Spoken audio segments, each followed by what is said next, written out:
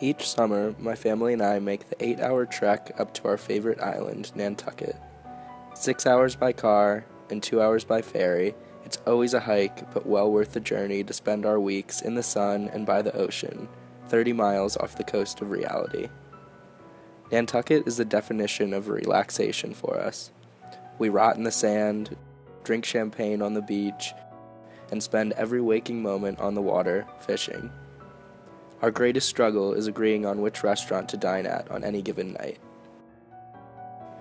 Despite the 400-year-old buildings and cobblestone streets, it's easy for my family and me to forget that Nantucket wasn't always just a summer paradise for hedonism and debauchery. It has a rich history that is often neglected.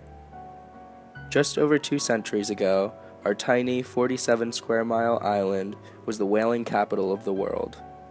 The New England ecosystem allowed for an abundance of sperm whales, whose natural oil was incredibly valuable for lighting lanterns. Throughout the 18th and 19th centuries, Nantucketers mastered the art of open-boat whaling, violently spearing 60-foot whales offshore and siphoning their sperm oil into buckets. However, soon enough, the Nantucket whalers had depleted all sources of sperm whales in their region. They needed to expand beyond New England if they wished to maintain the title of masters of their industry. They began sending large whaling ships as far as the Cape Horn of South Africa on year-long voyages to conquer their 32-ton enemies and return to their tiny island to profit immensely.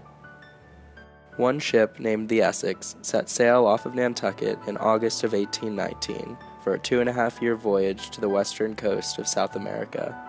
The Essex ventured around Africa and reached South America about a year after its departure. However, when the crew arrived in the South Pacific, they realized quickly that they were in a pocket of the ocean that lacked what they needed the most: whales. They spent nearly a week without seeing a single mammal except for each other, until one night, on November 20th, 1820, they spotted a massive 85-foot sperm whale, larger than any that they had seen on their voyage to date. Unexpectedly, the whale began to swim directly toward the ship, increasingly picking up speed. The first mate, Owen Chase, prepared to harpoon it when it struck the side of the ship with immeasurable force. The entire crew was thrown across the deck, some flying into the dark ocean. The whale surfaced on the other side of the ship and rammed it once again, now crushing the bow. Stunned and horrified, the crew deployed their lifeboats and scavenged as much food, water, and navigational gear that they could.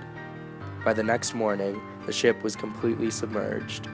20 sailors, 3 small boats, 2,000 miles from shore. They decided to sail towards South America, but faced powerful trade winds that pushed them even farther into the ocean. Weeks went by without any progress whatsoever. The little provisions that they could scavenge were rationed. Much of their bread and water was contaminated by salt water, which made it unable to be consumed. They soon ran out of provisions. One after the other, the men of the Essex began to die. As each man perished and resources were depleted, the remaining men gradually morphed into skeletons. Bodies piled up, and the survivors, overwhelmed with hunger, were left with no other choice but to turn to the unthinkable: cannibalism. All of the lifeboats found themselves in the same dire position. When the deaths began to slow down and no other source of food was available, the men agreed that they would draw straws to see who would be killed for food. Owen Coffin, the teenage cousin of Captain George Pollard who promised to protect him, was struck with the most unfortunate fate. 2 weeks later, 93 days after the sinking of the Essex, the Nantucket whale ship the Dauphin discovered the men still gnawing on young Owen Coffin's bones. The men were so delusional that they were frightened by their saviors. 8 of the 20 men that set sail on the Essex in 1819 lived to return home. Captain George Pollard did not let this ordeal hinder his career. He continued to captain other ships, one of which wrecked off of Hawaii a few years later. The first mate, Owen Chase, settled on Nantucket with his family.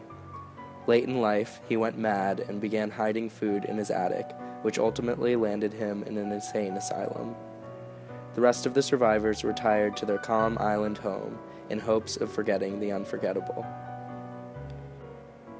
Each summer, I return to the island that stole my heart. While I am sometimes swept up in the natural beauty, the parties, and the lightheartedness in the air, I urge myself to remember that I walk the same steps as Owen Chase. I live a few doors down from the original home of the Coffin family. I swim in the same Nantucket Sound that saw the life and death of the amazing creatures that brought the island so many riches. And I ask myself, why am I so drawn to the story of the Essex? I think that I'm still trying to figure that out. Maybe it's because I can't grasp how I am able to enjoy the benefits of such hardships that the island's forefathers endured. Or maybe I just don't think it's fair to allow the memory of such brave men to fade. I think that we can all learn a little bit about human triumph from the crew of the Essex, because without them, my summer home just wouldn't be what it is today.